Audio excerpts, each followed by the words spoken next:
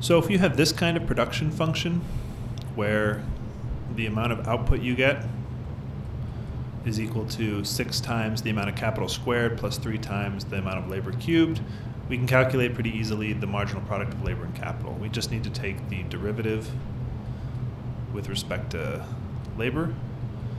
So the derivative of this first term with respect to L is 0 because there's no L's here, but for the second term, we're going to use our exponent rule, bring the 3 down, and then we have 3L, and we have to subtract 1 from the exponent, so we have 3L squared. Okay, so the marginal product of labor here is 9L squared. The marginal product of capital, so if we take the derivative of this first term, we have 6 times, we bring the 2 down on top of the k, and then we subtract 1 from that exponent, and we end up with just 1.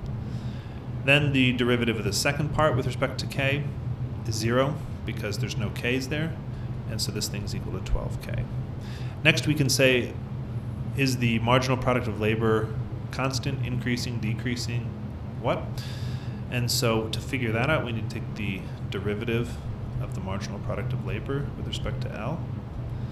So we take the derivative of this guy, which is going to be 9 times 2 times L times 2 minus 1 is just going to be 18L.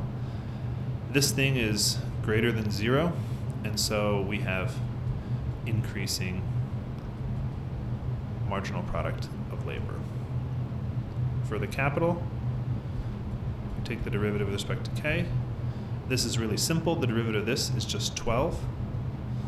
And that's also greater than 0, which means in this case we also have increasing marginal product of capital. There you go.